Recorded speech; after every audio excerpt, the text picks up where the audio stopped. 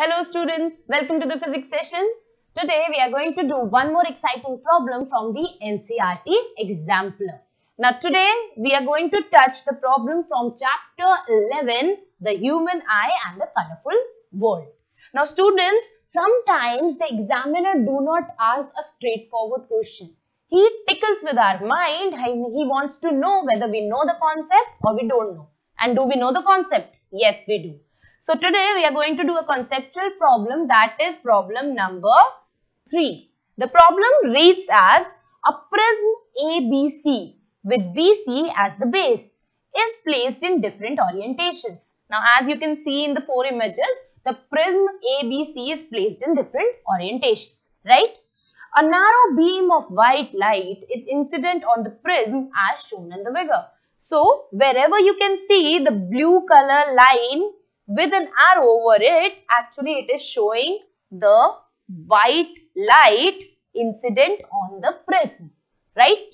Then in which of the following cases? Now the examiner wants to know in which of the cases after dispersion, the third color from the top, that means if we say the color disperse from this is the top and this is the bottom, so 1, 2, 3. The third color should be which one, students? The color of the sky.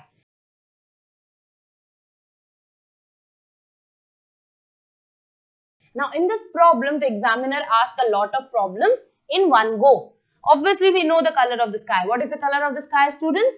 Very correct. It is blue, right? And when white light disperses from a prism, how many colors does it form? It forms 7 color spectrum. So number 1, 2, 3, 4, 5, 6 and 7. There are 7 colors in the spectrum of the white light. Do you remember what is the order of that spectrum, students? Very correct. The order of the spectrum is given as Bilingual, right?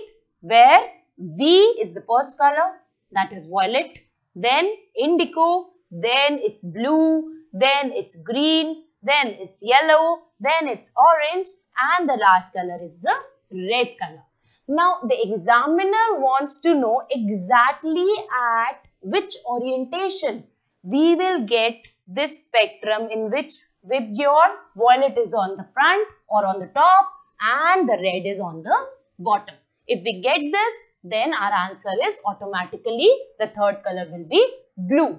Now you have these 4 orientation. Can you think of the answer, students? Which one will be the right one? Position A, in which BC base is at the bottom. Position B, or where BC, or we had put the prism in a opposite to the upright position. Then C, in which BC is on one edge and D, in which BC is on the other edge. Which we will get a spectrum that is equivalent to the one written here. I am giving you 10 seconds to think over the problem. Think over it, where you will get the spectrum as you want. Now to help you, I will give you an image here. Image A and image B. 10 seconds, 2 images. Think over the answer, where we will get the blue color as the third color from the top. Think over it, students. What is it? Time over. The answer will be, students, think of the prism A, B, C in one position and A, B, C in another position. One is upright, one is the opposite of upright. That means it's downright, right? Now in this scenario, if you say this is your white light in both the cases, right? It is striking the prism at one of the edges. Right? In the first, you see that red is on the top. Then comes the orange, then comes the yellow, then the green, then the blue, then the indigo and the violet. Dispersion is happening in both the cases.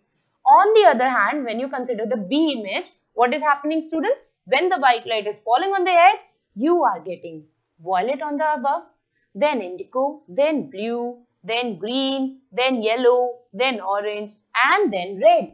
That means you're forming a Bilingual in this pattern when and only when your prism is in the downright position. So, if we go back to our problem, what is the right answer, students? Very correct. The right answer will be when we have the prism in the downright position. जब हमारा prism उल्टा रखा है, तब हमारा VIBGYOR इस pattern में हमें मिलेगा, so that we get the third color as the color of sky, which we know is blue. Right, students? Very well done. We'll see you in the next video. Keep liking, keep sharing, and subscribe to our channel. Thank you.